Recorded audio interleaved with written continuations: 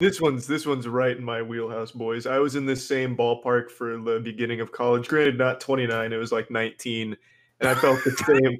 I felt the same way though. All right, I felt the same way. I was like, "Fuck, everyone else is so far ahead. I'm so behind. I'm such a fucking loser."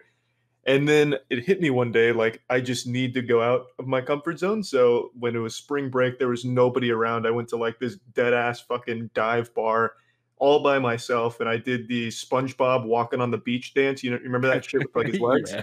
And then I met a girl, got laid, and my life changed forever. Moral of the story, you just need to get out of that fear and just really do different wacky shit.